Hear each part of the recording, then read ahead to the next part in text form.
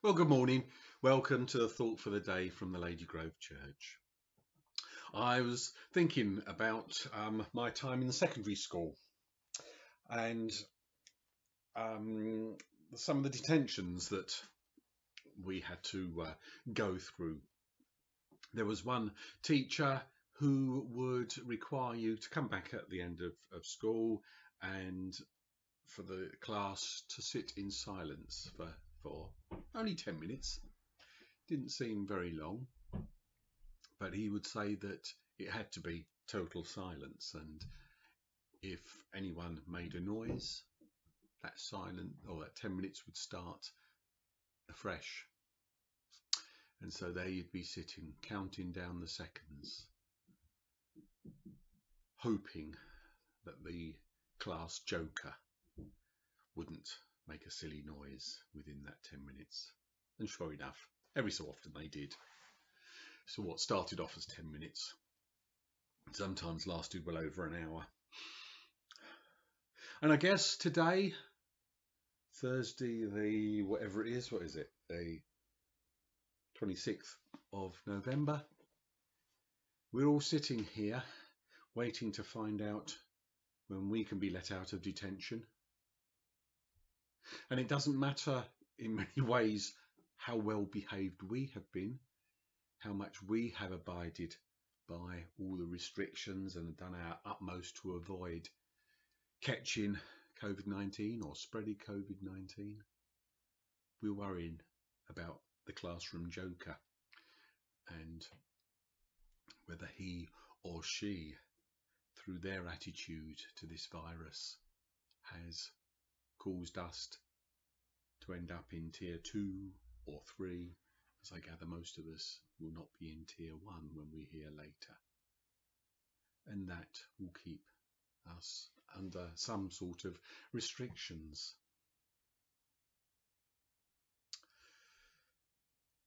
And it got me thinking that this doesn't just apply to the lockdown. I guess this applies to how we are in life. Because the reality is, whoever we are, whatever we do, those around us also affect us.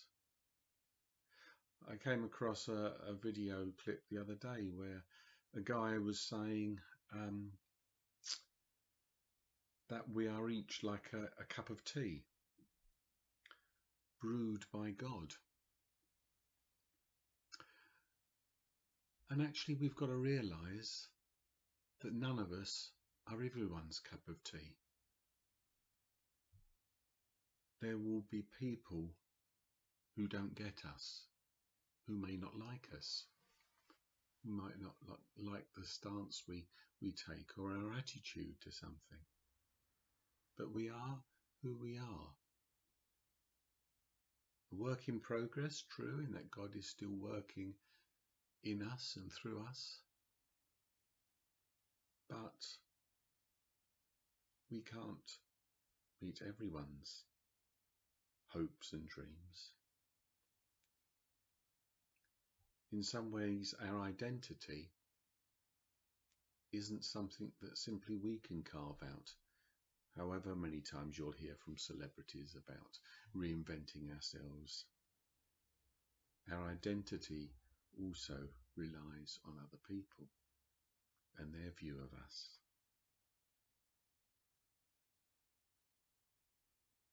When Jesus first started his ministry, he stood in the synagogue in Nazareth and pulled out a prophecy from the book of Isaiah. The Spirit of the Lord is on me, because he has anointed me to proclaim good news to the poor. He has sent me to proclaim freedom for the prisoners and recovery of sight for the blind, to set the oppressed free, to proclaim the year of the Lord's favour. Jesus came to set people free whatever it was that was holding them back, whatever it was that prevented them from being who God knows they can be. And then later, in John's Gospel, when he's talking to the Jews, he says, "Very truly, I tell you, everyone who sins is a slave to sin. Now a slave has no permanent place in the family, but a son belongs to it forever. So if the Son sets you free, you will be free indeed." While we may be held back, be prevented from doing things by this COVID-19 and whichever tier the cabinets decide we fit in, ultimately the freedom that we get comes from Christ. And when he sets us free, we are free indeed. Galatians chapter 5 verse 1 says it was for freedom that Christ has set us free, and that we're no longer to be subject to the yoke of slavery. You may recognize those words from a hymn that we sometimes sing at church. Jesus, we celebrate your victory. Jesus, we revel in your love. Today, as we discover what lockdown, what tier we're going to be in, and how that will affect the next few weeks, months, how it will affect Christmas, let's remember that Jesus came that first Christmas and has brought us freedom. And nobody can take that away from us. Not the classroom fool, not people in Parliament. We are free indeed because of Jesus and because of what he has done for us. So let's go through today. Sure, positive of our freedom to bless others, our freedom to show love, our freedom to walk close with our God and speak of compassion in our words and our deeds. Let's pray.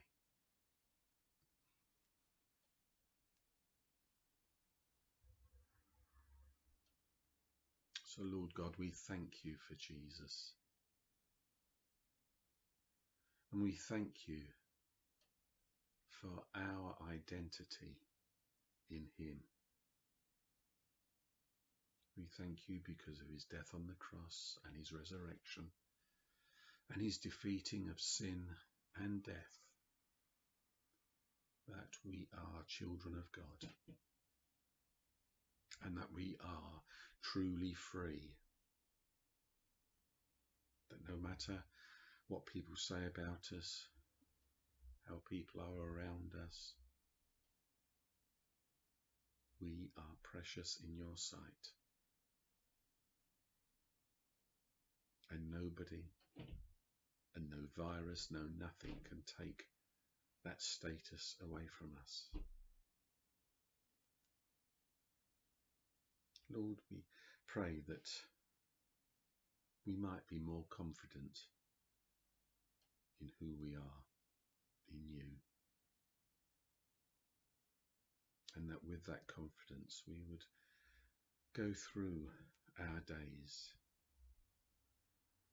standing up for righteousness, living out compassion, showing mercy to our neighbours and to all those that we encounter.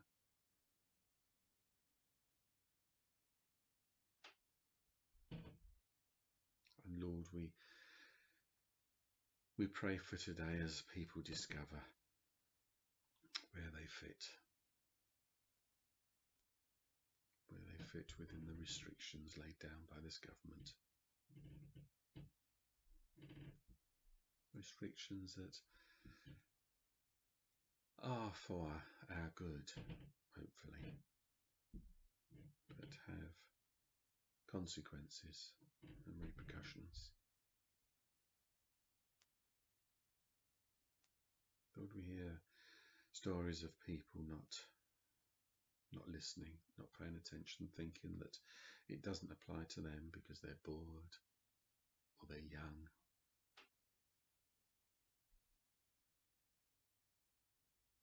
Lord, help each one of us to see the part that we need to play, that we might get back on our feet. And as we heard the Chancellor of the Exchequer's statement yesterday,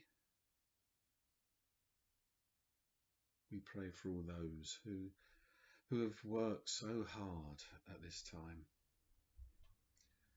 going way beyond the requirements of their job descriptions to support people, to show care, to keep this nation going. And yet now they hear that they are not worthy of a pay increase. And while we recognise that we are in a difficult time financially, we also recognise that people want and need recognition for what they have done.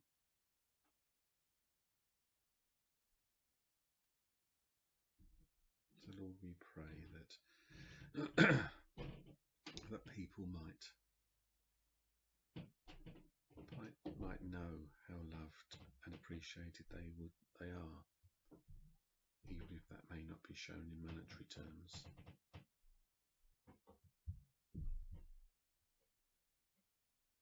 Lord, we particularly give thanks for all those in education, many of whom haven't had any time off for goodness knows how long, and so they've sought to support their children and young people and students,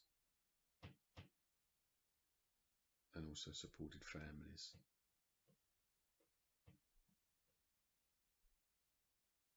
Lord, we thank you for them, and we ask that you would bless them,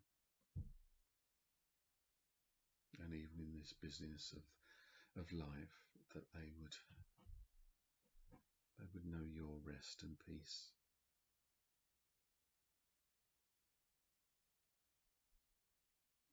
And Lord, as we approach Advent and Christmas and all the preparations, and we're aware that many retailers will be celebrating Black Friday tomorrow, Lord, we pray for this world that is so hung up on consumerism and money. Lord, we pray for simplicity, a desire to possess only what we need, so our wealth might be distributed more fairly across this planet, and that all people will know what it's like to be satisfied and fed and watered and housed and clothed.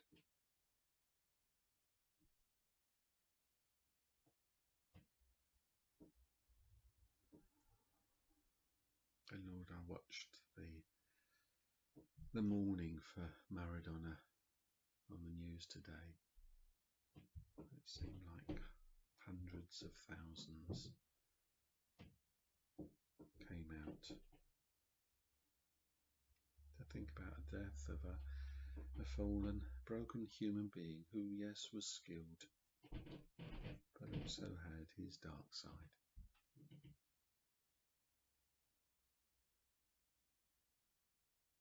And then I think about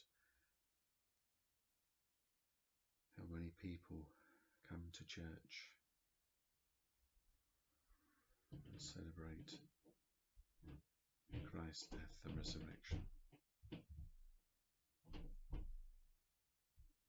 And again, we seem to have our priorities wrong.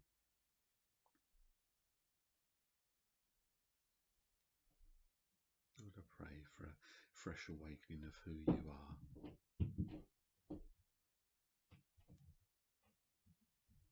That we might come to worship you and give you thanks and show our appreciation for who you are and what you have done for us. And I guess that starts with each one of us as individuals. So may our lives speak of your values, Lord. Speak of your kingdom. May our words and actions bring glory to your name as we celebrate our freedom and take on the identity by clothing ourselves in Christ. And so let's close with the Lord's Prayer. Our Father in heaven, hallowed be your name. Your kingdom come, your will be done, on earth as in heaven. Give us today our daily bread. Forgive us our sins, as we forgive those who sin against us. Lead us not into temptation, but deliver us from evil. For the kingdom, the power, and the glory are yours, now and forever. Amen.